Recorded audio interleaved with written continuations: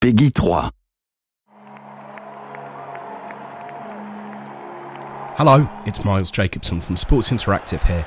As we've just announced Football Manager 2014, we thought we'd mark the occasion by showing you some highlights from the new FM14 3D Match Engine, just one of the many new and updated features that we're very proud of in the game, although please note that this is still very much work in progress.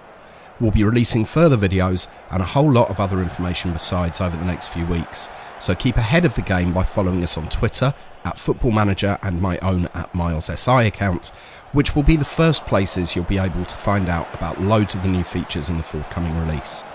There'll also be digest updates on the official Football Manager Facebook page and at footballmanager.com, where you'll also find out details on where you can pre-order the game. And, like last year, if you pre-order the game from a participating retailer, you'll get your hands on a beta version of the game roughly 2 weeks before the official release.